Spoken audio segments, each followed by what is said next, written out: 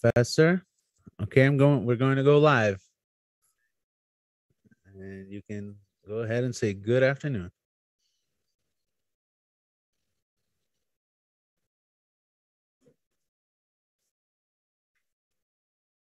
Good afternoon, everyone. Welcome to the Praxis 10 Plus seminar.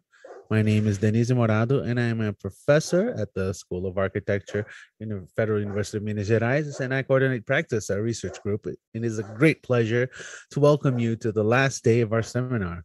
I would like to state our gratitude that I expressed on the very first day of our seminar. And I'd like to start with the Institute of Architecture and Urbanism, also San Diego State University, and also the translators, Diogo Saraiva and Simone de Lima. I'd like to thank the Federal University of Minas Gerais, the Graduate Program in Architecture and Urbanism, the Brazilian National Research Council, the organizing committee, graduate and undergraduate students who made this event possible. I would also like to thank the presence of all the invited speakers, researchers, mediators, and especially for today, Marina Sanders and Professor Tiago Caneceri from the Architecture School of the UFMG will be the critical rapporteurs of the seminar after Professor Navratek's lecture. And I'd like to thank Professor Navratek as well, especially. So let us start with Marina Sanders' bio. Marina Sanders Palinelli is an architect and urbanist from UFMG and holds a master's from the graduate program in architecture and urban studies at the UFMG, where she's currently a PhD candidate. And she is a researcher with the group Cosmopolis and Metropolis Observatories. Tiago Caneceri is a geographer from the Catholic University of Minas. He holds a master's degree in geography from PUC Minas and a PhD and postdoc at the UFMG, where he is a professor of the Department of Urbanism at the School of Architecture. And I'd like to welcome you all to our last day and to wish you all a great day of discussion and debate. The YouTube chat is available for you to send questions, and we have a link that's available for your certificates. Now I'm going to open the floor to Professor Danielle Medeiros Freitas, who coordinated the Praxis group, to present our speaker for today. Danielle, you have the floor. Thank you, Denise. Good afternoon, everyone. I'm going to make a quick introduction of Professor Krzysztof Navratek, and we've been having a research partnership over the last 3 years. Professor Krzysztof is a senior lecturer in humanities and architecture at the University of Sheffield in the UK. He is the author of the books The City as a Political Idea, Holes in the Hole, Introduction to Urban Revolutions, and Total Urban Mobilization, Ernest Junger and the Post-Capitalist City. He is also the editor of the books Radical Inclusivity, Architecture and Urbanism, Urban Reindustrialization, and Kuala Lumpur, Community Infrastructure and Urban Inclusivity. Our current research partnership began in 2018 when Krzysztof first visited Belo Horizonte, carrying out research interested in the role of religion in urban spaces, especially in urban occupations. Throughout the pandemic, me, him, and a group of researchers from geography, sociology, and other areas, we advanced quite a bit in discussing the theoretical methodological framework, as well as conducting a series of interviews, mapping, and surveys and publications. Krzysztof was here for around 2 weeks this year, and we've been developing this research. And what we've been developing in our studies is the interface between urban analysis, geography, and the field of religious studies, investigating the role that the internal, external, and transcendental dimensions of religion play in the way people perceive and act in the city. It's also important to say that the research ends up discussing a whole lot of other areas related to urban planning, architecture, and a series of other interests, always with a very inclusive and generous posture from the part of Professor Krzysztof. So I would like to open the floor to Professor Krzysztof, who will speak on the theme Urban Infrastructure in Defense of Liberal Technocracy. It's a very interesting and necessary look at urban spaces. Krzysztof, good to see you here. Go ahead. You have the floor. Okay, thank you very much for this, very generous introduction and for, very, very kind words. My presentation, and maybe I will already start to share it. Just bear with me, and then I will start saying what is really about. Okay, so I hope that you see the whole screen. So as Daniel said, my current research and our current research that I'm doing together with Daniel and a few other colleagues is on religious spaces, let's put it like that. But what I'm going to talk about today, it's not directly related to this issue, but it's kind of related. The new paper, the new article that should be out in the end of this week, on that Daniel is co-author, is on the infrastructure of knowing in the context of neo-Pentecostal churches in Brazil. So watch this space. The article should be available to read probably till the end of this week. But anyway, so what I'm going to talk about, I'm talking to talk about infrastructure. And I was thinking what I should be talking for this particular event, knowing what Praxis is doing. And also, being in a very privileged position of speaking in the kind of the end of this amazing event. And what I'm trying to do today, it's a little bit provocation, to be honest. So the talk will try to today. So space, public space, the commons, infrastructure. So infrastructure, the way how I'm showing this and I'm presenting this is in fact in a contrast in public space and the commons. And I will explain this later on. As the kind of general framework, kind of intellectual framework to what we are talking about, I will be talking about space in this kind of generally geometrical neutral sense. I will be talking about place, which could be seen in a different way. It depends, who is talking about the space. Somewhere in between or somewhere in the background, there will be idea of the void. Again, in a kind of two different interpretation of Choran and Badiou. And also somewhere else, there will be discussion about autonomy. But when we talk about the space, and especially the way how human beings are interacting with space, we can take different positions, different perspectives. We can take, this conservative Heideggerian position, which was and to some extent still is pretty popular and pretty present, especially in kind of Anglo-Saxon architecture schools. Students still need to read building, dwelling, thinking, and the discussion about even if not referring to Martin Heidegger, anti-Semite, Nazi, that his thinking, his ideas are still present. The idea that to really be a human being, you need to be sedentary. You need to kind of dwell into space. On the contrary, there is, of course, this kind of Deleuzian postmodern approach with nomadic subject, rejecting this position, very strongly being kind of anti-Heideggerian. And then the position that is close to what I'm doing and what I like to talk about is this messianic position, referring to Jakob Taubers, that is kind of trying to root people in and humans in a narrative, in history, in time, and then kind of actualize themselves and their actions in space.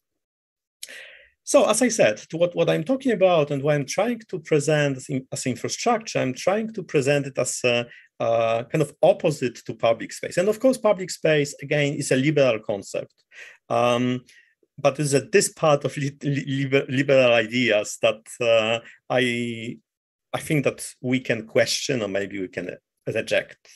So we all know the whole discussion about public space that's coming from European tradition. There's an only map with the access, the spaces that they are available to public and spaces that they are private. Then there's defensible space theory, with this graduation of typology of private, semi-private, semi-public, and public spaces. This is interesting also that most of my students are using, or also architects are using this typology, but funny enough, not many of them know where the idea is coming from. Not everybody are reading Oscar Newman, and also they don't really understand that this particular typology or piece of theory is coming from a very, very, I would even say dodgy research, that it's just one case study with a very, very problematic methodology. So it's kind of interesting how architecture is one of examples, how architecture is kind of full of ideas and theories that they don't really have solid base and solid foundation. When we talk about public space, there's a lot of discussion about a lot of publications, and this one is a European prize for the public space. And I would like to show you example, and then maybe showing this example, it will be easier to understand why I'm struggling, why I have a problem with public space. So this is a project in Poland that received the prize for one of the best European public space. It's a museum underground or under this surface, and then the roof is a square, is a surface. So this is this board is taken from the authors of the project that submit this to the jury. It's a Polish company, Promes, with the kind of the very successful Polish company, and this is how it looks like. And this is, I think that you should start to feel that there is something strange about this space. That's, in a context of climate emergency, making this kind of one sad tree in the kind of this ocean of hard surface is really problematic. And then you see this photograph that's showing that in the context of just normal weather, and Poland is not Brazil, so it's not as hot, it's not as sunny, but still, even in that case, people are looking for shadow. They are kind of escaping from the space designed by architects. So the idea of the public space as this architecture intervention that's creating something that theoretically everybody can access, and this is kind of coming back to Nolly, it becomes problematic because it's nice, of course, that there's an open access to the space, but it's definitely not enough. And then we have other spaces that they are not necessarily public in that sense that we would like to talk about. So it's a public space that's for individuals. It's a space for being alone, or kind of to be kind of leave me alone approach.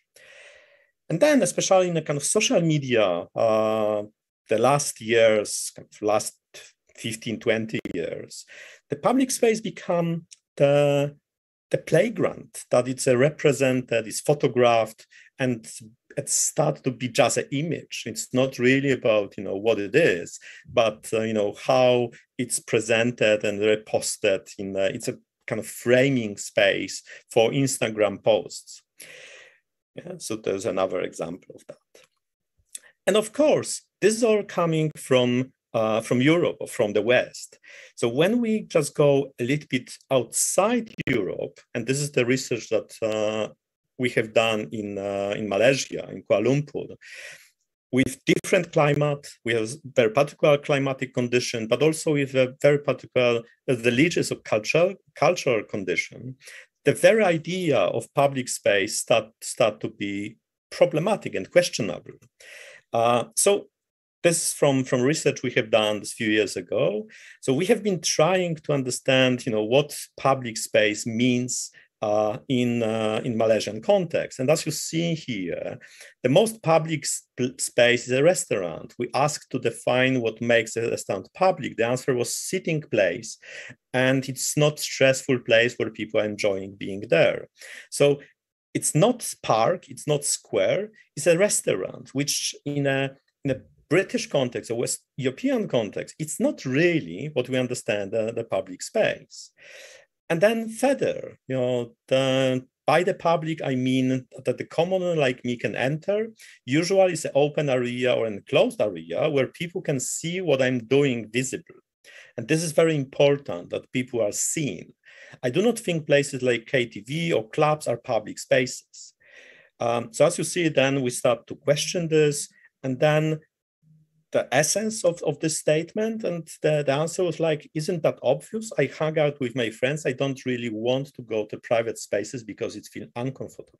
So as you see, if you are coming from outside and read this statement, you could feel completely puzzled, and it could be seen that you don't really know what I'm talking about and what this interview was talking about, because her whole statement is coming from the religious position. She was Muslim, she is Muslim.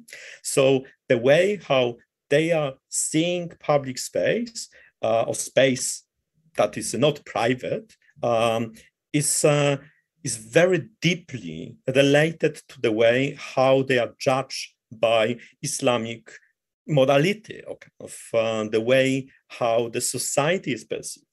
So this is kind of one of example of the fact that the very idea of public space could be, and in my opinion, is used as a kind of colonial concept. It's a kind of impose on other cultures, other places, other religions, not Western religions, not Christian religions, to force people to think in the way that it really doesn't matter, or it's not really connected with the way how they are thinking and how they are living their lives.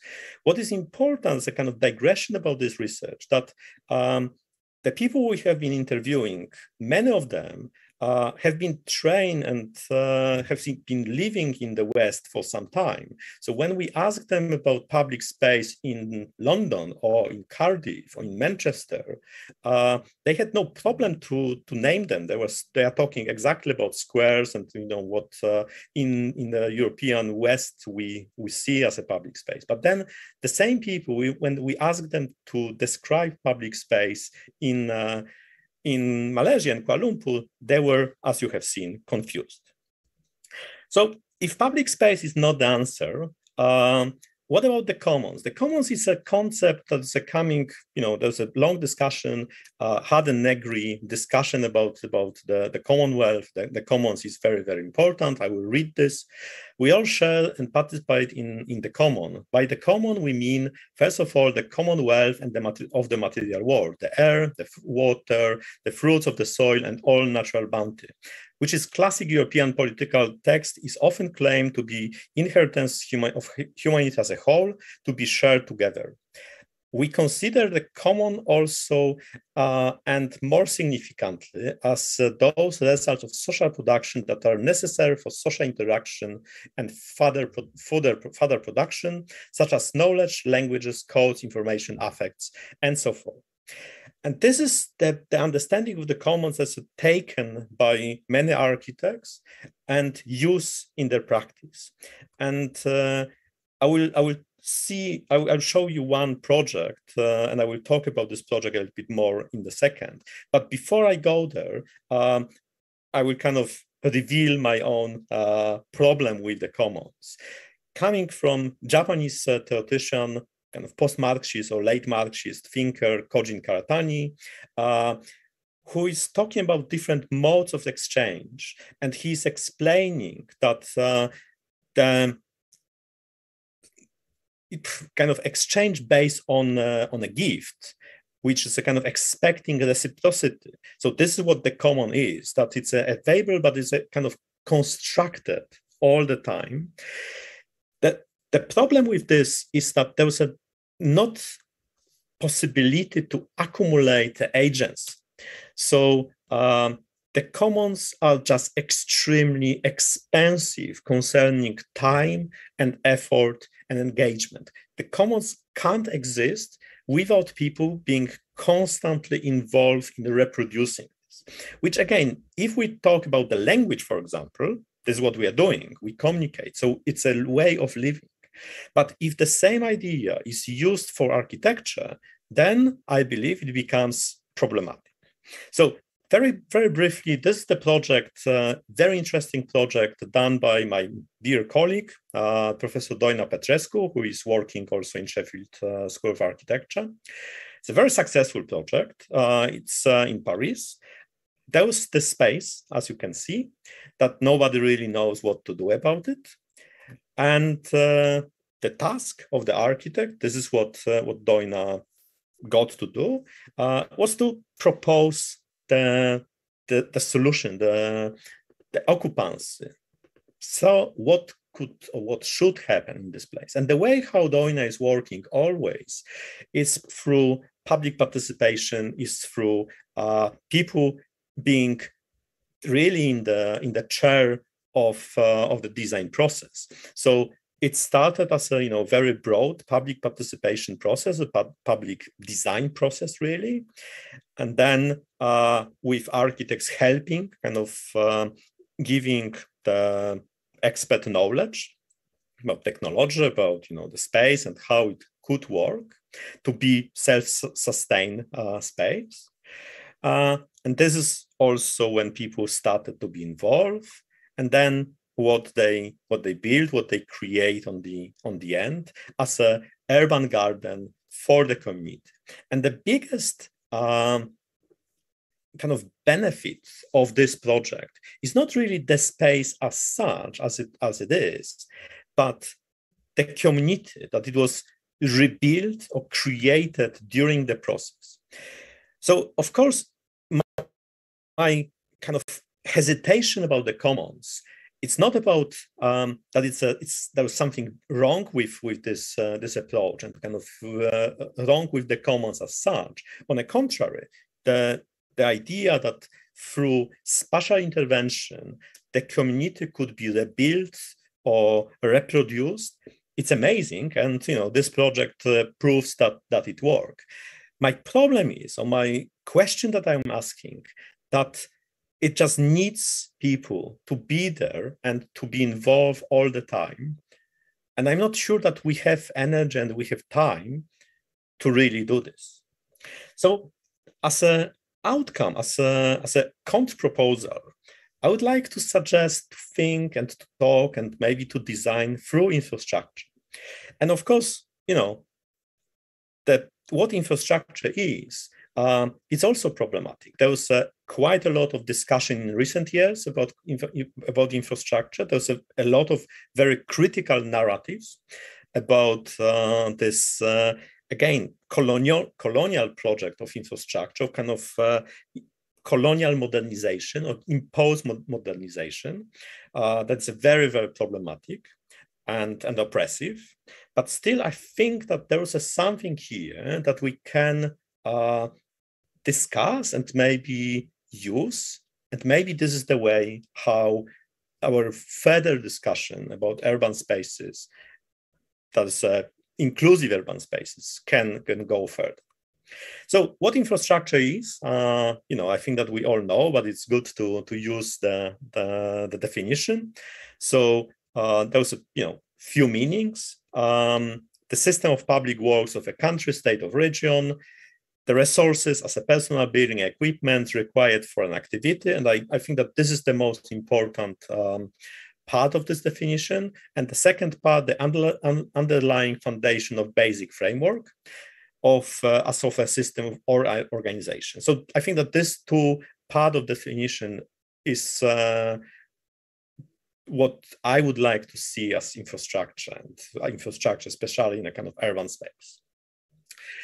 So infrastructure could be seen differently in spatially. This is anarchist project. There was some kind of squad that it was based on an agreement between the squatters and kind of anarchists in Lublin, in Polish city, and the owner of the building that was not able to really develop this project, this building further. So the owner bought the building, but there was a kind of legal issue concerning the land where the building was located. So the building was just staying there and not doing anything. And then local group of activists, they approached the owner and suggest we can take this and we can use it.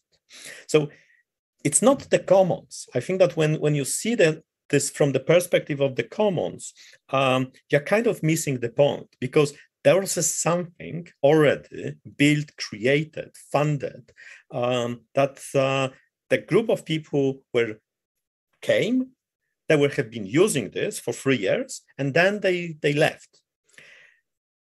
You know, there's another photograph of that. This is kind of cafe or restaurant so that people can get food for free. And then this is very interesting, very important text by about people as infrastructure. This is about Johannesburg, but the idea is much broader. So it's about looking on social interactions, not only as kind of community building processes, but rather in a more kind of technical way, that human interaction or interhuman interaction and people as other people can be seen technical, can be seen in a similar way than like we see when we discuss, you know, roads, Wi-Fi network and stuff like that. It sounds harsh, but it opens a lot of opportunities to really not force people to create communities. So as the author of the text is kind of trying to summarize what it's about, the people as infrastructure notion as at its core acknowledges the tyranny of imposing frozen unidimensional categories on messy evolving social life and social relationships that assimilate countless processes and inheritance, ultimately rendering the search for cause and effect problematic. So I think that this is important here, that it's much more open approach. It's much more flexible, to some extent allowing much bigger level of creativity in urban life and in the way how we as human beings, how we are living our lives. Infrastructure also could be seen describing and discussing a lot of different issues. This is an amazing project done on infrastructure and the problem of violence against women in India. Again, combining elements of infrastructures that they are physical, elements of infrastructure that are institutional, and others. But this project that, you know, it's you can find it online if you have time, and I strongly recommend you to find it and to read it. It's a very good example how infrastructure could be seen, can be used as a theoretical kind of intellectual framework to talk about urban space and problems of urban space. Few other examples of infrastructure projects, again, going back to Kuala Lumpur. This is a project done by people, activists, that they were starting to map spaces where people can cycle in Kuala Lumpur. Kuala Lumpur is a very car-oriented city. It's very unfriendly to pedestrians, and also pretty unfriendly to cyclists, pretty dangerous for people who are cycling. So the project started as a really kind of bottom-up activities that using existing spaces, hard infrastructure, I would say, they create a map where people can safely cycle in the city. Later on, the project was supported by the city council, and then they created, as you see, this pretty chaotic set of cycling routes. So it's also kind of interesting example of the bottom-up project that's somehow taken over by the officials and become the kind of top-down activities, which of course has certain consequences. Some of them positive, it becomes much more broader, inclusive. Some of them kind of negative, that when you start to kind of create very rigid infrastructure, as you know, this kind of painted pathway, then it becomes slightly more difficult to use. This kind of improvisation sometimes works better. But of course, infrastructure, as I mentioned before, could be seen as a very, very negative element of urban development. The example of Robert Moses from New York, there was a lot of discussion about that. So it's not necessarily that it was his intention. As you see here in this case, those underpasses that they were designed in the way that public transport, public buses were not able to go through. And one of interpretation is that it was coming from his racist prejudice, that because the poor and mostly ethnic minorities, they were using public transport. So he was, by doing this, he was kind of preventing these people to access part of the city that he doesn't want them to access. So this is one of interpretation. There are people who are defending him, that, you know, that it was not really his intention, but whatever his intentions was, the outcome, the results is as it is. So this buildings, this piece of infrastructure, were really preventing ethnic minorities and kind of low-income individuals to access particular part of the city.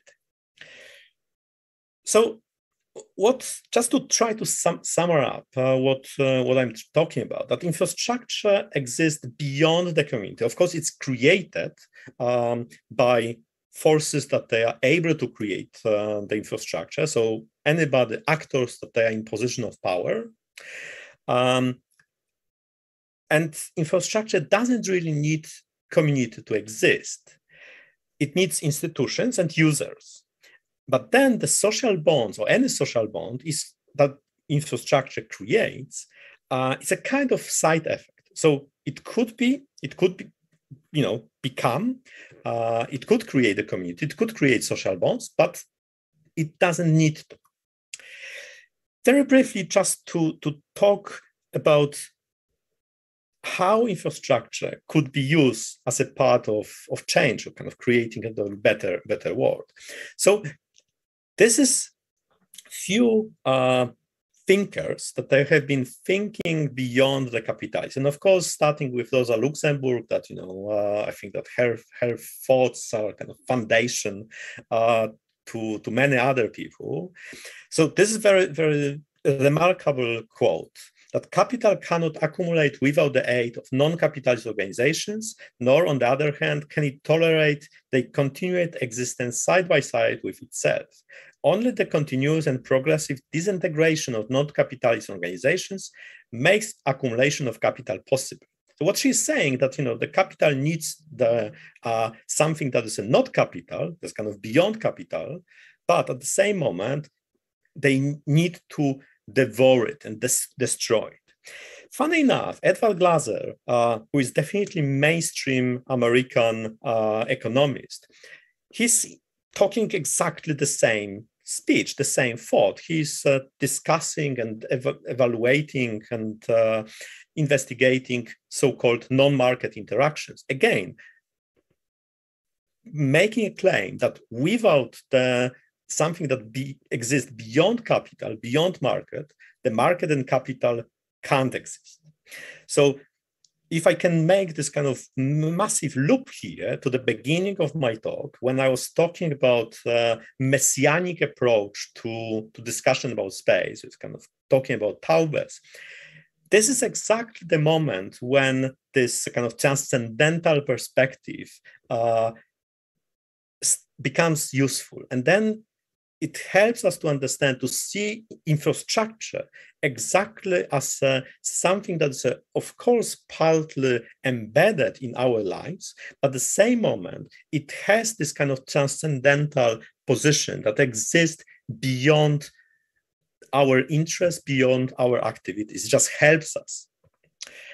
And then there's another kind of Nazi thinker. So there was a Heidegger, now it's a Carl Schmitt.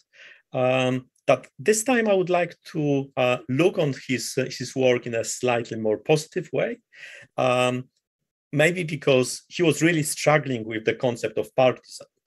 So this is his very late, after war, Second World War work, and he really had a problem with partisanship, especially this kind of leftish revolutionaries in kind of colonial countries fighting for independence. He really had a problem to understand what they are doing, and definitely there was no sympathy for them from him. But I think that he was able to kind of pin this down as something that could be useful again for us and could be useful in the discussion of infrastructure and urban spaces. So he defined partisanship through this irregularity, increased mobility, political commitment, and Tellurian defensiveness. So in general, what he's talking about partisanship as something that's weaker, smaller, and always more local than the occupants. Why it's important, how it's related to infrastructure? Because I believe that the concept of partisan shows the power of this interaction between this kind of, let's say, the loose and nomadic subject, us, human beings, users, and what is regular, what is created, very often top-down, hardcore institutions, part of built environment, which is infrastructure. And from that perspective, I would claim, this is my kind of last slide, that only by focusing on infrastructure, when we understand, when we analyze, when we talk about urban space, we can increase agency and freedom of individuals, which is exactly the essence of the liberal project. And I think that this is worth to defend. It's worth to consider. It's potentially the opening for the further discussion what the space is. And that's it from me. Thank you very much.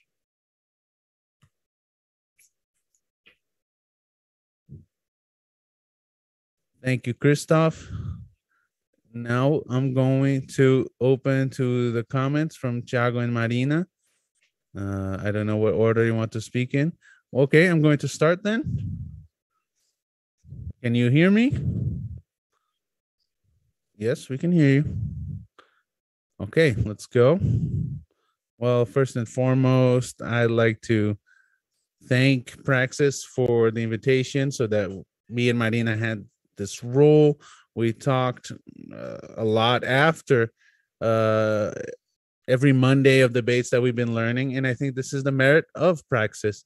Once again, thank you, Denise, Danielle, and everyone for the opportunity of being the critical rapporteur. Before our comments, I need to make a disclaimer. I'm not an architect. I am a geographer, like Denise mentioned in my presentation, and it is from this point of view that I'll be speaking. Of course, there's a lot of different interfaces and exchanges between architecture and geography, but I think there's a reason for my invitation. Praxis, like we've seen throughout the last few weeks, has a special attention in building transdisciplinarity. This might be the first thing that we learned in the seminar, the power of transdisciplinarity in practice. It's not just a fashionable word to put in calls. Actually, we saw a bunch of different areas working together: geography, sociology, anthropology, law, political science, philosophy, among many others, interacting with architecture and urbanism. So I must say that I never felt like a fish out of water in this and other dialogues with the group. Well, those of you who saw the Praxis seminar certainly saw a very rare phenomenon, a group that launched itself in a journey of meta-reflection, and so did something very impressive and with a great rigor. The Praxis 10 Plus seminar was a kind of opening of a black box of the group's research activities. There was a lot of honesty and transparency there. Me, who I've always been very curious about the use of some refined theoretical apparatuses. Well, I definitely learned a lot with the debates, and this was possible because the group was able and willing to show all their advances and all their gaps. These are not the problems, but they're the conditions for any advance in knowledge. So that's the second thing I learned. The third that I learned that made it was very clear was the connection between the different studies and works. The group studies are collective and cumulative. Every day of the seminar, but looking at it, it was very fruitful because you could see the work and the perspective, so that each individual research becomes a piece of a puzzle of a larger collective investigation. This is even greater than and more fruitful than looking at isolated studies. A fourth large teaching that we had was summarized by Professor Denise in one of the days of the seminar. She commented on the effort to build an effective democratic confrontation.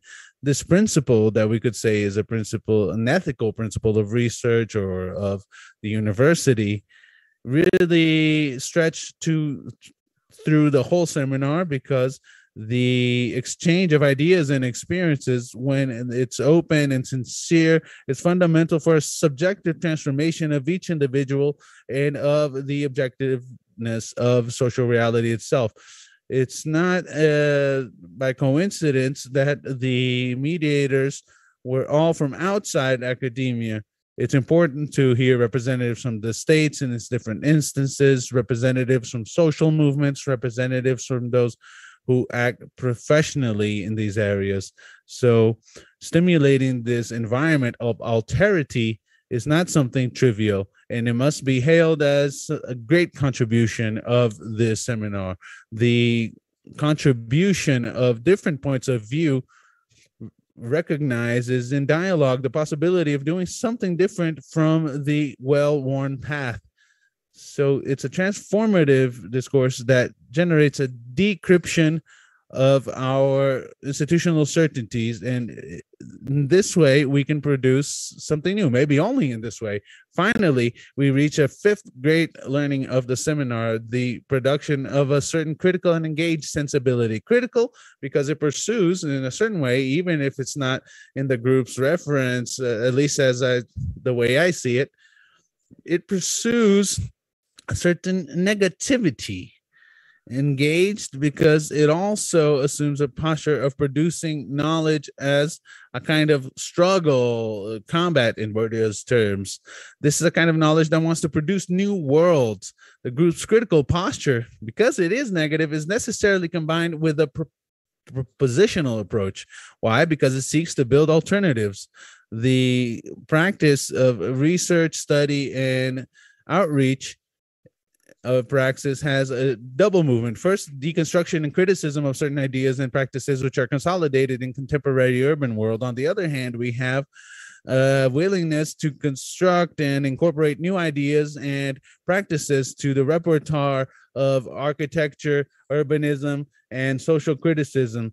and going beyond the reach of critical thought and sharpening thoughts that have become stale. In the group, there's an effort of reconfiguring the role of architects and public power and technical consultancies and others.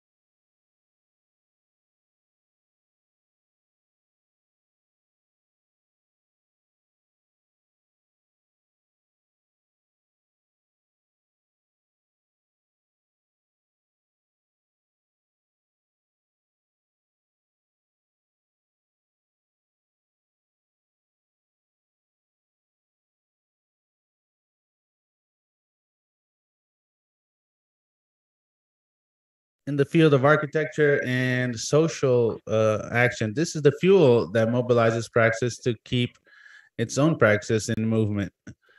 Forgive me for the repetitive tautology, but it's necessary here because the group's name reveals what it carries in its essence. At the same time, the group is not afraid of running risks, of talking about clearly its underpinnings, doesn't shy away from elaborations, but goes to the limit and informs in the limit provocations to the areas of urban design and architecture. Praxis presents this approach, which is important, combining the idea of reading the place with the perspective of decryption of power developed by Sanin Restrepo. And from there, we arrive at a radical critique.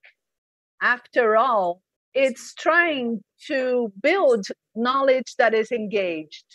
The contributions that were presented to the seminar contribute effectively to reveal the limits and contradictions of an ordering of the space, which is dominated by capitalist organizations and which appropriates discourses of the agents who act in different domains of the city. Starting from the assumption that the urban space is both a structured and structuring medium, the group seeks to demonstrate that in the daily practice of individuals, the urban space is formed by a set of informations, be they cultural, environmental, technical, or political. And this guides both the structural dimensions of society and individual decisions. This gives support to the geometry of power, which segregates the public space, that transforms, or more precisely, reduces the spaces as a mere form of accumulation of capital. We approach the question of city, architecture, and politics in a Borromean loop in which none of these three terms appears alone. They are sustained as a necessary triad so that this group's praxis does not become unfeasible. This three-part reflection guarantees the means to think about the description not only of the city and but also the systems of exclusion that permeate our society, but also the architects on practice. Maybe this is the meaning, the deeper meaning of the idea of occupying a political space. From engaged intervention, architecture may broaden the inclusion of those who are excluded. In this sense, we can conceive of architecture as a means and not an end, a means for the construction of the political, a means for the exercise of the political, as was the second name of the day of our second name of debate. Of course, there are contradictions. As Bruno Lima showed, violence, whether it's immediate violence or structural or symbolic violence, that perpasses the whole of the urban space and is organized in language games that try to block the underdogs from their participation in politics. This is, of course, a great challenge to us, but we insist, we persist. There was, in a certain way, a consensus of participation.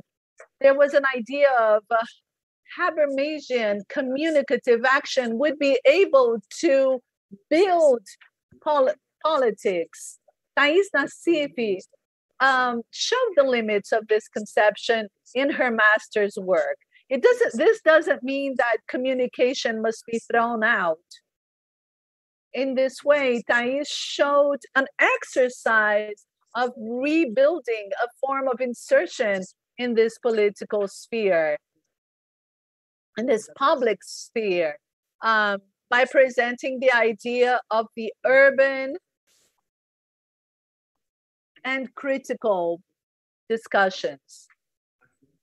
Therefore, through interactional experiences, it would be possible to build a sensible connection and in which political discourses can interact and create the new.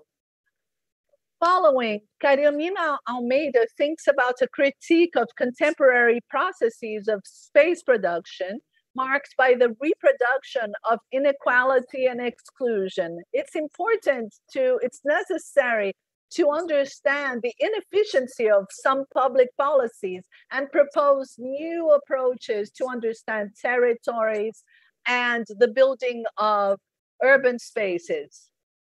If comparison is possible, the result of this group approach offers a privileged point of view for the facing of our reality. Through a view on the city, the theme of our fourth day of debates, through the prism of the reading of plays and the decryption of power, paying attention to agents, practices, and discourses, we had the possibility of perception of various blind fields that form our urban experience. We discussed the production of new spaces. For example, when Pedro Ferreira discussed Airbnb, Renata Salles, in her turn, offers an approach that dislocates the point of view of how we see urban territories that are organized in urban occupations. The city of Timóteo, she wanted to develop a new form of action in design. This attempt to develop a new view was in Lydia Collins' work. She discussed practices that show up in different areas of the city of Belo Horizonte, thinking about possibilities of challenging the segregation. So overcoming segregation with open cities. Some of the spaces that she finds in Belo Horizonte that stimulates open cities allow for planning for fluidity. Thinking of viewing the city is also about in a context of neoliberal hegemony, thinking of public spaces is maybe essential so we can understand the current context. In this manner, Tarcísio Gontijo Cunha carries out his research. Faced with a wall of the neoliberal consensus, he tries to identify fissures in public space where he is able to overcome the limits of this public space. This wall seems to be more and more difficult to be challenged. Danielle showed this in the big urban projects. Agents who are larger and larger through the gigantic urban projects transform the urban public spaces. Danielle's research was complemented post 2016 context with, at the same time, the economic problems of post-pandemic, but also a strengthening of the neoliberal recipe book, which has been more disseminated, especially in Brazil post the coup d'etat against Dilma Rousseff. So he shows how this is more and more difficult to challenge. Marina will complement me, but I think it's clear that this is proof of pertinence and relevance of the production of Praxis, the Praxis Research Group. Critical, engaged reflection and practice aimed at overcoming the current state of affairs. As I have already mentioned, the name of the group could not be more appropriate. Before I give Marina the floor, I would like to say that this seminar was a great reflection. For many, the different presentations build and join forces to the advances. This was a lot of hard work of a group that knows about its commitment to the exercise of the political. Thank you, Marina. It's over to you now. Can you hear me? Yes, yes. Hi, everyone. I'd like to compliment a bit of Thiago's talk. It's a little hard to comment on the presentations. I don't feel like I have that much of that authority.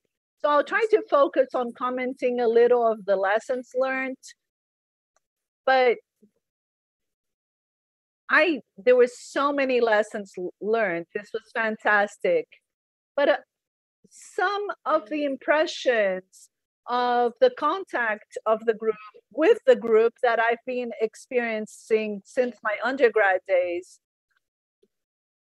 that Praxis was always always had a very important position, and especially Professor Denise with a very critical and fighting approach, an approach committed to the struggles.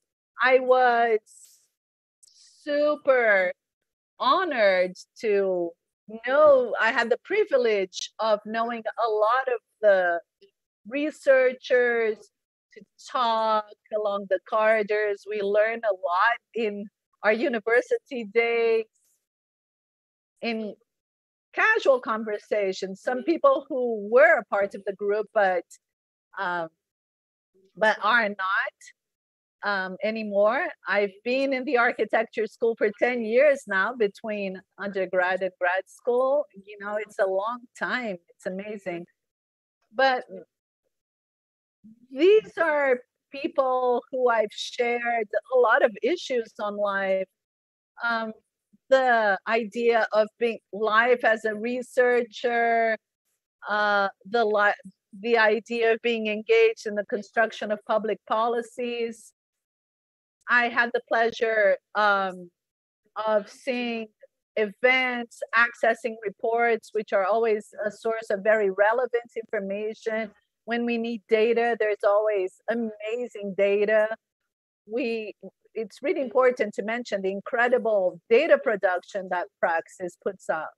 If we look at the website, it's a great example of this attempt to publicize, really concerned with the communication of the research carried out to society. I think we really have to value this, because we know it's not trivial to do science communication. It's never been, Praxis has always faced this challenge and stepped up to the challenge. A few points that specifically that affect me more in my path. I think one of the biggest milestones for me, I joined the group in 2010. Was to come into contact with the whole debate around the newly created My House, My Life governmental program. How much we struggled as students to analyze the program and propose other design solutions. I did a course with Denise and Marcela. At the time, Marcela was a teaching intern, so I had this contact with this group that was there. Also, other students and researchers criticizing the policy, but also thinking inside and outside the classroom in propositions. So we were not only critiquing, but also advancing with and analyzing the political, economic, spatial, and architectural determinants that existed, all the limitations, and trying to propose on top of that, overcoming the state, overcoming public policy, but also entering a dialogue with it and proposing and designing. About this idea of the Projecting Places project, for me, this clearly marked when I think about the teaching of architecture that I had access to because of the perspective of Praxis. This mode of thinking based on diagrams, which was presented by Carolina, was very determining. And certainly the reflection about housing as a process, the support, the feeling, the determinations, the indetermination, as Rodrigo brought us, that we need to think about every time we are going to design.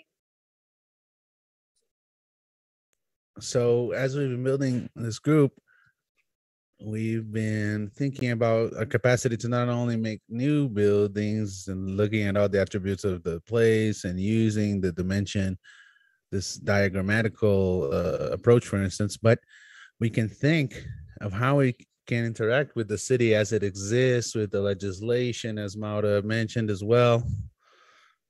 That's something that we see in the initiative of Marcela's PFLEX initiative, thinking about housing in downtown areas in the center of the city. So I see all these possibilities of action that we have, and this makes it so that we think that architecture is not just an isolated apparatus. When we're as students, for instance, this is very instigating to deal with the determinations that come from reality. Certainly, this ends up educating a different kind of professional that's aware and prepared to deal with the real city, or at least to be interested in the real city.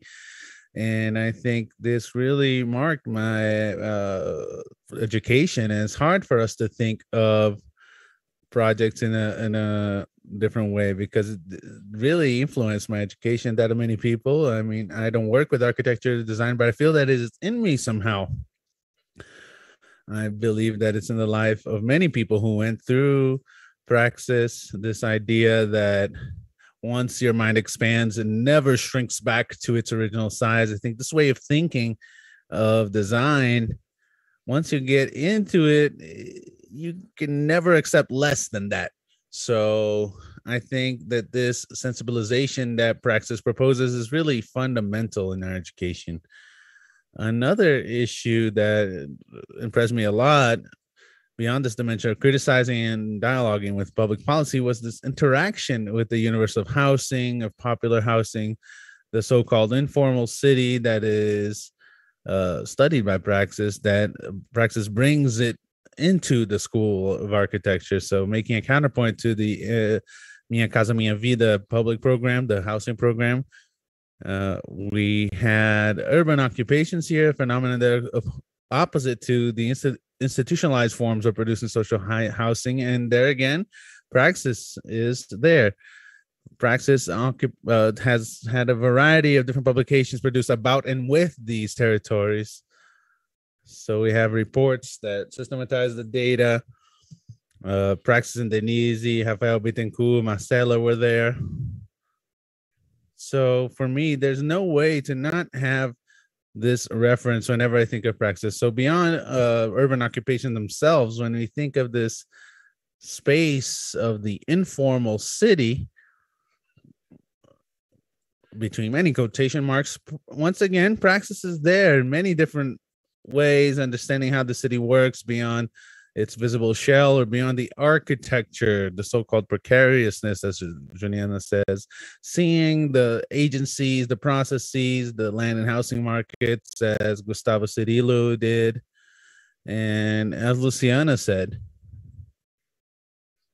And maybe they were some of the first people to study this in depth in Belo Horizonte. It's a huge contribution. Beyond that, there's also a concern in recognizing housing connected with other uses. After all, if that's the way it is in the formal city, it's even more like that in the popular city, where housing is also a part of the family economy, and mixed use is essential. This is what Pedro analyzes. It's essential for survival, for prosperity, for income generation. And Pedro, when he talks about this, he also talks about public policies and its bottlenecks as it interacts with popular territories, oftentimes disregarding the importance of mixed use for these territories. And I'd like to remind you also that we have this very important production coming from Praxis about evictions in villas and favelas, which is a report on evictions with data collected together with the Rebel, and they were systematized in a way that we can't find anywhere else. So I'd like to bring an opportunity to really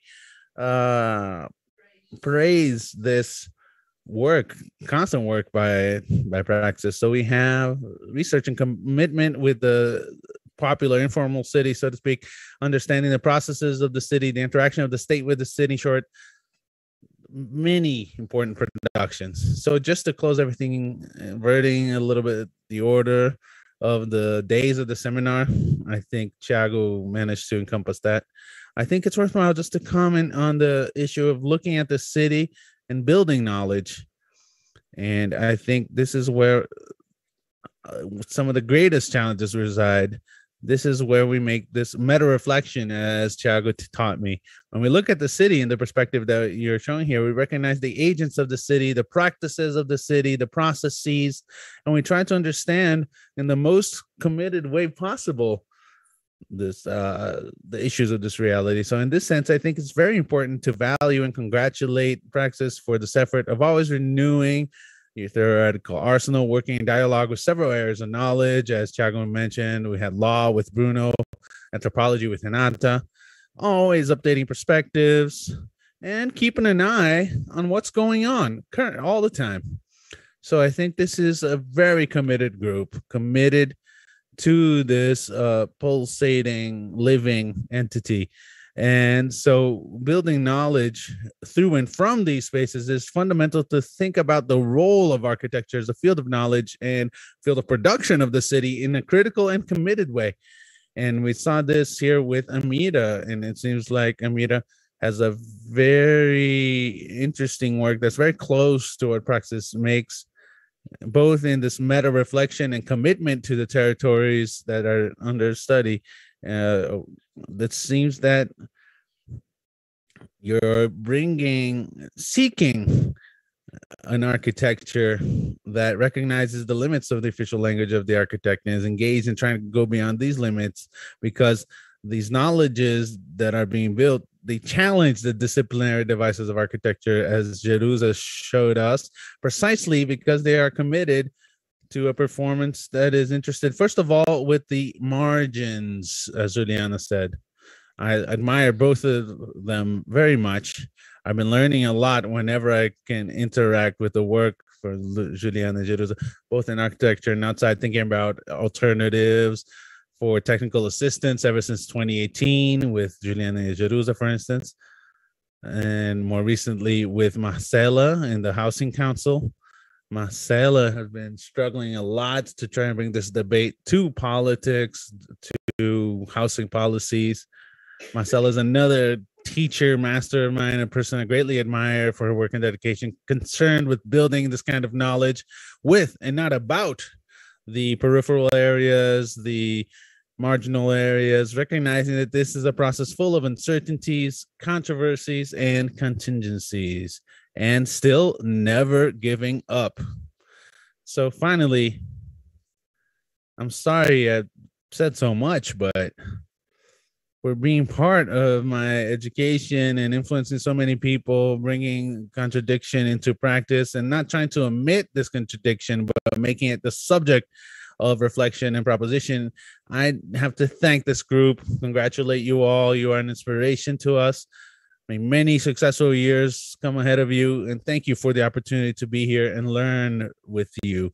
I hope that me and Thiago were able to play this role of being critical rapporteurs and trying to look at generally what happened. Thank you so much, Denise, for the opportunity.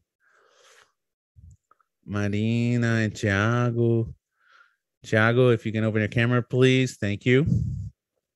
Well, I'd like to comment on something to you. When we were organizing the seminar, I told the commission that, which is made up of me, Daniel, Bruno, Tarciso, and Jerusa, I mentioned a need that I had more than others of hearing people who are far from the group, even though you are very close to the group. I mean, we know each other, we're friends. Marina was my student. Well, you were never inside the group. So I wanted to hear people who were not part of our day-to-day work, because it was interesting to me to know a critical outlook about what was good and what was bad in the group. And so when you bring these very kind and generous words, extremely generous words, I'm very happy. Not only, don't understand me wrong here, it's not just for the recognition, vain recognition. Of course, I'm very happy to assume this vanity, to hear this, but in the sense of, well, you understood some of the assumptions that are unnegotiable to us, which is honesty in research, for instance, rigor in our research, and the publicization of our research. We are in a public university that works tirelessly to be diverse, to be free, and public. So it's our obligation, our duty to work inside these assumptions. And this concern was mine in the sense of knowing whether, are we being honest, rigorous, and transparent in public? That's what I wanted to hear from people who are not part of our day-to-day world, so that we didn't run the risk of not being honest, rigorous, public, etc. So in such hard times that we're living in, we Brazilians are going through unreal, surreal times. I think it's important to listen to each other. And I can only thank you for your generosity in listening to us, participating with us, and contributing with so many generous remarks. Sincerely, I didn't expect this. I expected that we would get more criticisms in the sense you should improve this or that, something in that sense. So I'm very happy with the recognition. I'll take on this recognition in my vain side of, we all have some vanity, right? But in the times that we're living in, I'm very happy in listening and hearing that what we do is successful in a certain way. And that's why we are in the university. We have the duty of producing knowledge in the horizon of trying to contribute to the world, a world that's less unequal and that's fairer and more just. So I'd like to thank you immensely, both of you. It was a huge pleasure to be here every day with you and to hear your words. Thank you very much. And now Danielle prepared 2 questions for Christoph, but I'd like to follow my thank you to Marina and Thiago in face of what they mentioned, and follow with my huge thanks to Christoph, who's been a partner for many years in research and friendship, a partnership that is very important to us, not just in terms of work, but personally. And I'd also like to add a question to you beyond my thanks. There's one issue that Marina and Thiago raised about our investment, an absurd investment due to trying to produce, creating a methodology, a work methodology that is transdisciplinary, that doesn't only speak to architecture, because that's why we call Thiago, he's a geographer. We're interested in talking to other fields. So we've heavily invested in creating methodology, work methodologies, which are transdisciplinary, which can produce another logic of the practice in the city. This has been our objective, maybe since this has always been very difficult since the coup d'etat against Dilma Rousseff. Both Thiago and Marina mentioned this. I feel like there's a small contradiction with what you're saying. It doesn't mean that you're right or you're right, we're right or you're right.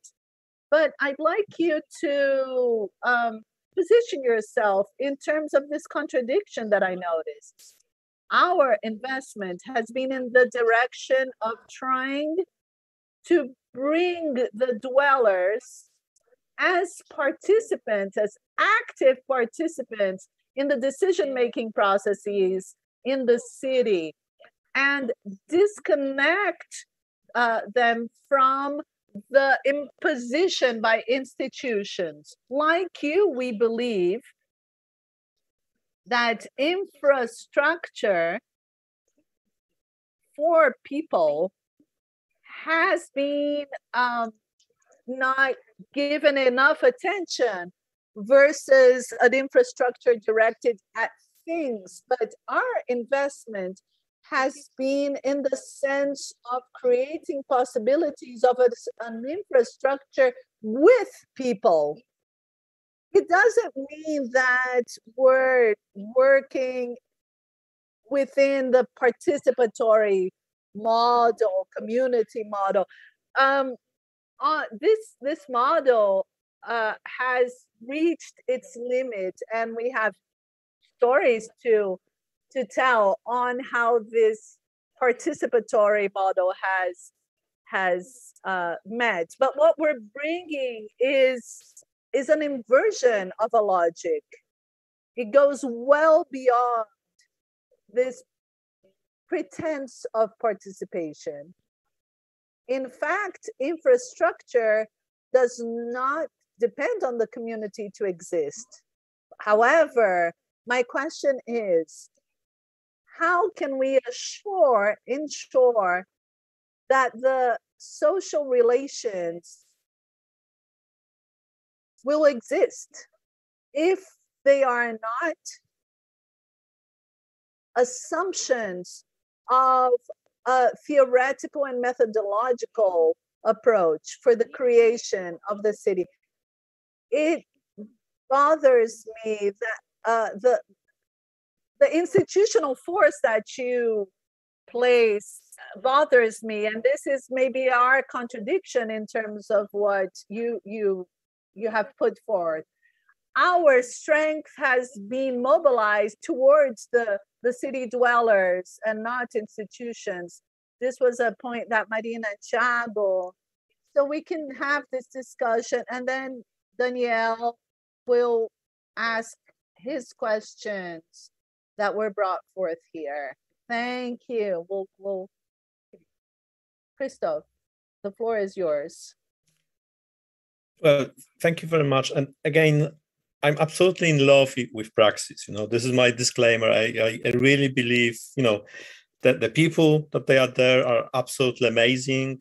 The intellectual contribution that you are producing is mind-blowing. So, I'm just honored that you kind of consider me as your friend and I can work with you. It's it's a massive pleasure. But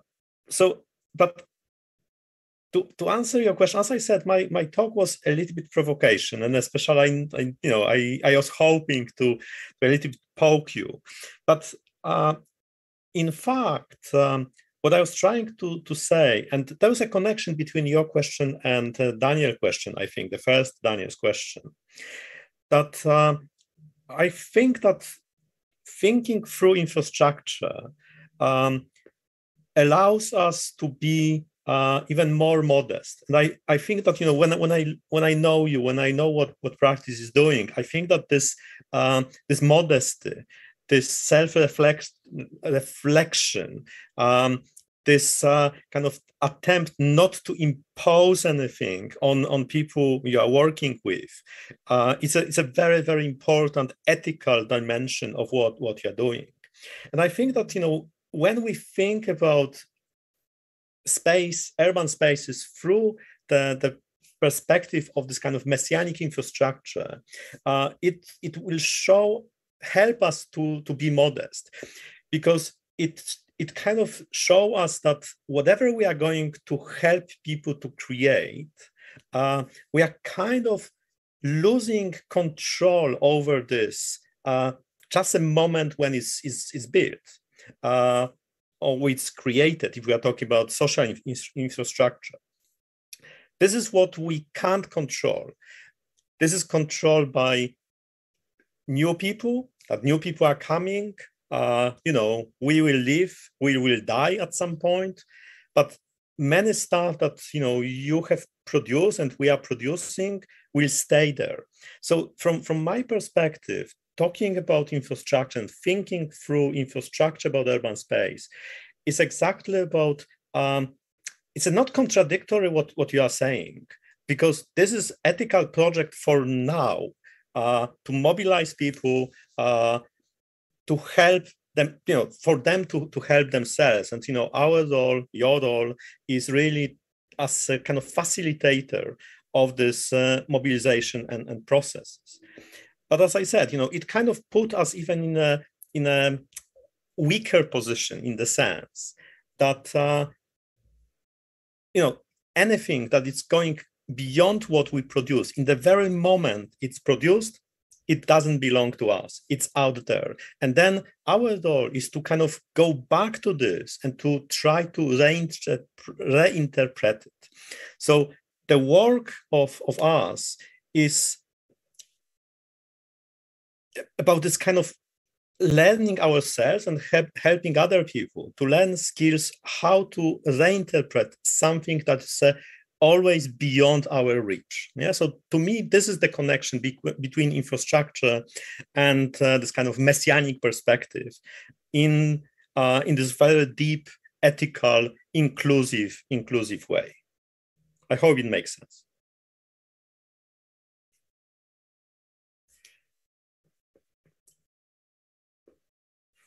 Daniel, Christoph, I sent you the questions.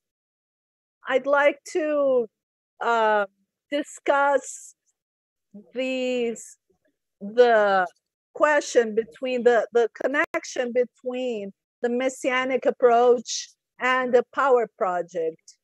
My second question, I'm very interested in it, is about the concept of place. You bring this idea from phenomenology, and then through the concept of Massey, and then coming to a Taub's concept.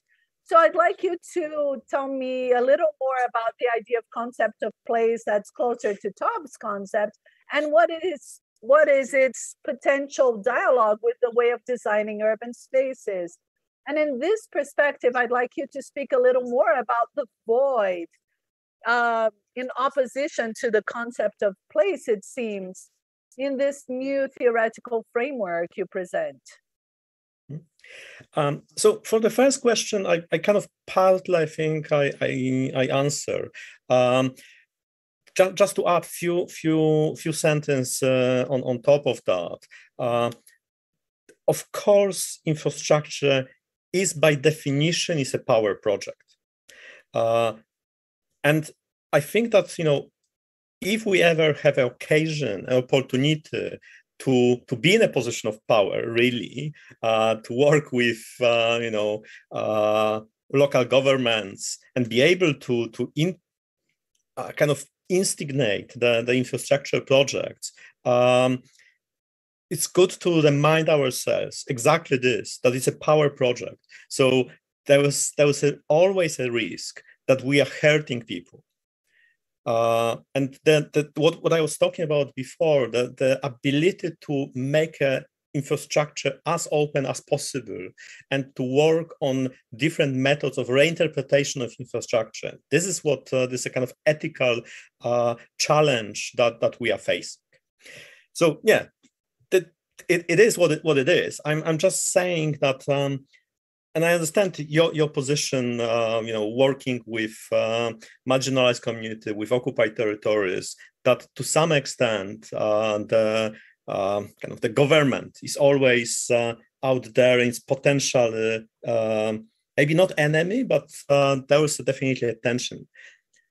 I'm just saying that there could be a chance, that could be a moment when you will be in a position of power, but then the same approach should remain. Okay.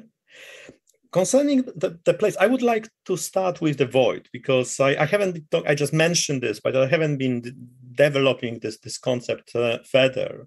The void that I'm using, it's kind of coming from two different theoretical sources. One is Alain Badiou. When he's talking about the void, he's talking about the power that is not represented, that it exists, but it's not represented. So it's about expanding the real, kind of allowing this unrepresented force to enter to the public realm. The other approach to the void is from a very controversial person or thinker, Émile Cioran, who was on this kind of far-right Romanian before Second World War. He was a friend of Mircea Eliade. Very, very weird person, but he was talking about the void as a break. And I think that this is something very, very important, because when we talk, and this is what, sorry for, a lot of digressions. Denise mentioned this kind of transdisciplinary approach to work. And, I think, I admire what you are doing. And I'm kind of trying in my work to be like you, kind of, when I grew up, I would like to be like Denise. So this thinking with people, talking with people, especially kind of political sciences, or people engaged with in kind of sociological studies, very often they don't see the void, they don't see the break. for them, there's connections everywhere. But we as architects, as people who are working in space, we know that space is granular, that exactly because the nature of space, a lot of different actions and activities could happen at the same time. So, in the same building, you can have, the chapel and then the kind of nightclub. If there's a kind of proper isolation, you can imagine completely separate contradictory functions and programs and activities that they are happening very close to each other. And this is what architects are dealing with, that we know that the break, the void, is extremely important. It's a fundamental, really, to what we do. And this is, kind of going back to idea of space or place. I have problem with place, as you know, that the place coming from phenomenological tradition, kind of heavily influenced by Heideggerian thinking. I'm pretty sure that we can make a reinterpretation. Sarah Ahmad is doing very interesting feminist reinterpretation of phenomenology. And I think that, there is definitely the pathway to follow this route, to completely ditch Heidegger and go in a much nicer places with her and with thinkers like her. But to me, the space is more the construct. So I'm a little bit afraid of this kind of essentialist attribute of the idea of place. So as far as possible, I'm trying to avoid place, and I'm trying as a concept, as a notion. I'm rather talking about constructed space, constructed networks, infrastructure, and void, exactly the break that's allowing different people to exist close to each other and not necessarily becoming community. This is, as I mentioned before, related to this idea of infrastructure, and also, what Abdul Simon is talking about people as infrastructure, that allowing us not to be part of community, but also allowing us to create community, to create bonds, different type of bonds, different type of social interactions. This is important, and this is something that potentially gives us as human beings agency and also kind of secure our freedom. I hope it makes sense.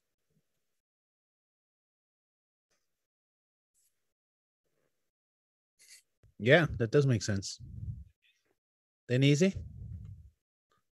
Well, I'd just like to say, or we'll make a brief comment, Christoph, in relation to transdisciplinarity. And I think this has to do with my comment from before, which might seem like a contradiction.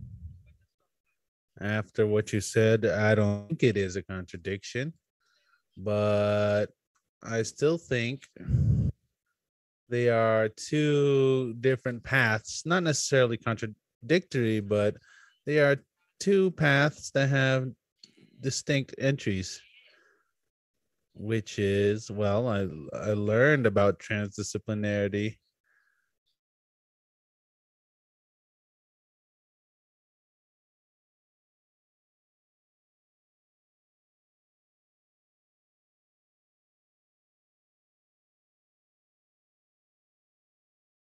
This seminar is part of our activities there in our department.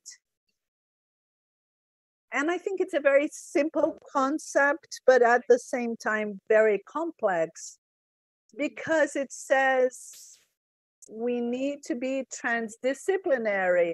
It means we have to not be attached to that which constitutes us, not in relation to we can't detach from what we know, but detach from what gives us power in relation, for example, to our instruments, categories, indexes, that which gives us our power, technical design in the case of architecture.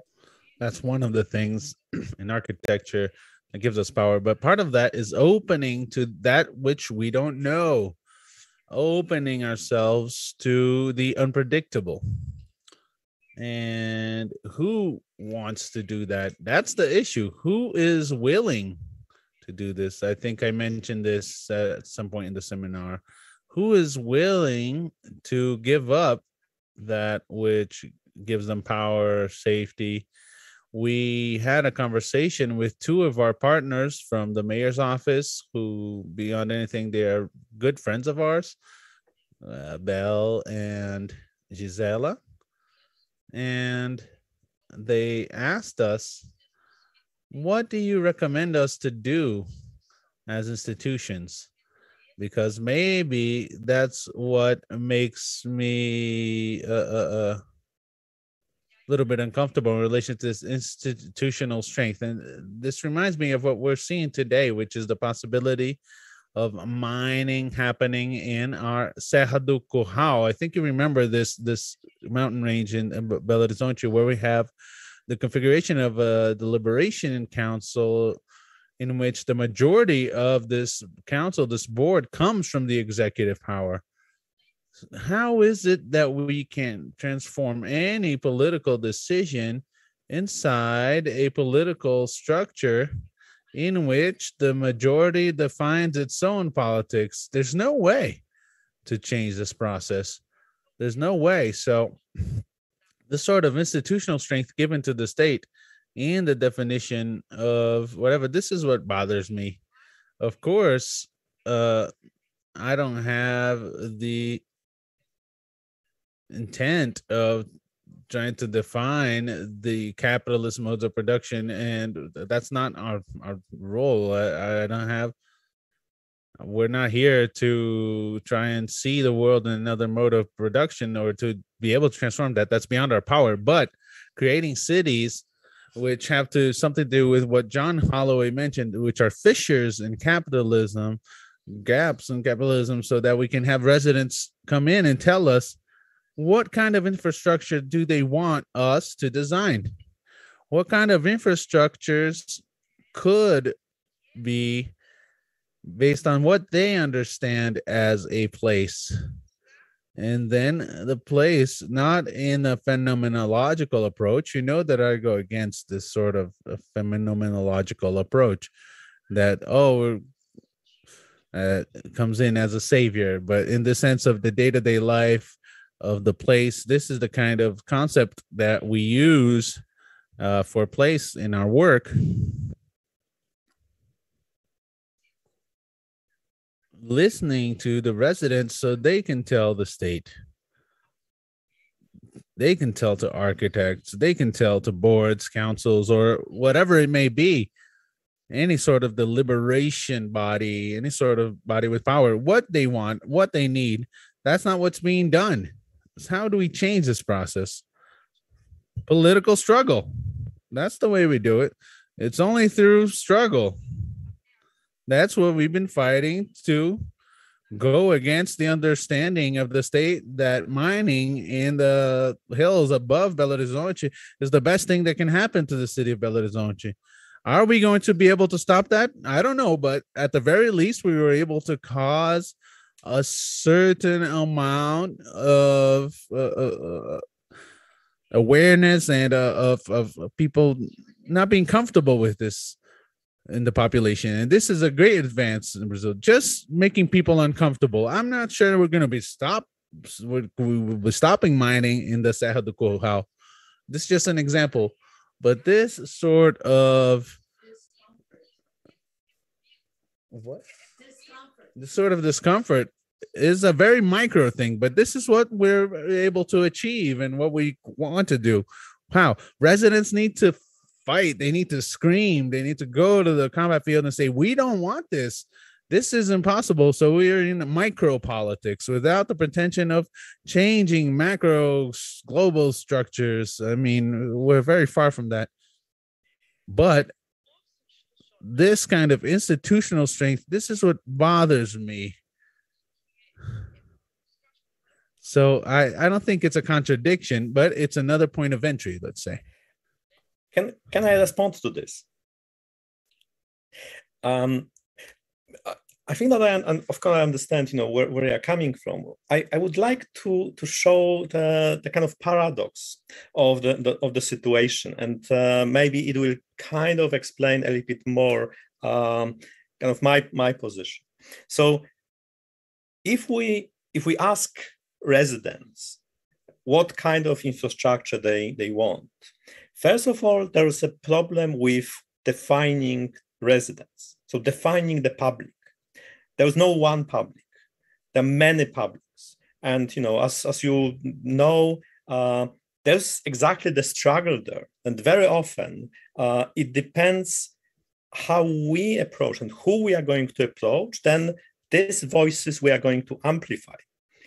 The kind of hegemonic institutional power will approach people mostly to listen their leaders. Yeah, so they are listening to power. They are not really interested in kind of marginalized community. They're interested as power deals with power. If you are approaching, or I was approaching people, then we have been looking for people marginalized, that people that are not in power, and then we try to amplify their voices. But of course, ethically, I believe that our approach is better, but it's again, it's just a part of the whole story. It's still the kind of fragment of the picture. But there's an even bigger problem that I'm finding here, that maybe in this particular moment, the public will tell us this is what we want. But what is going to be created is going to stay. This is the nature of infrastructure projects, especially kind of built infrastructure, that it stays for years. So it means that people who define what they want, they will be gone. They will not live in this place anymore. They will die. There will be new generation. Incomers, migrants, and then we never listen to these people. Because they are not here yet. So this is what I was also trying to say in the beginning, that the kind of thinking through infrastructure should make us humble, should make us really aware of that there's a risk that we will never do what we try to achieve. We'll never be able to listen people who will be using stuff that is going to be created. And I'm not saying this to say, okay, so because of that, let's don't do anything. I'm just saying that it puts us in a position of kind of good doers and failing people always. But we still should do this. So I still believe that we should engage with what we are doing. If you can engage with institutional power, we should do this, and we should try as much as we can to achieve it. The case that we are talking about, again, it's I would kind of defend your position or kind of criticize this project exactly from the infrastructure perspective, because it's a very local, very kind of narrow-minded idea and project that, of course, for some people, for some group, and for some time, it will be beneficial, but in a broader context, also broad context, if you are talking about time, it will be catastrophic. So as an infrastructure project, it's a wrong project.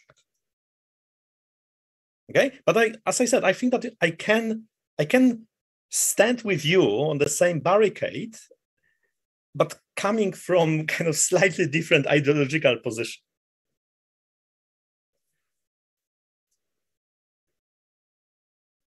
Yeah, that's it. I think that we're together, but we're separate, right? No, I understand you. And I think that we have something great.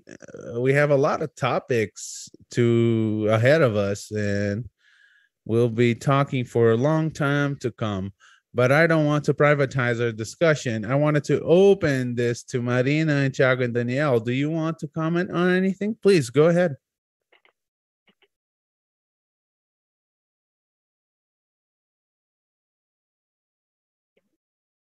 Don't you want to talk? I think it's fine. I think it's great.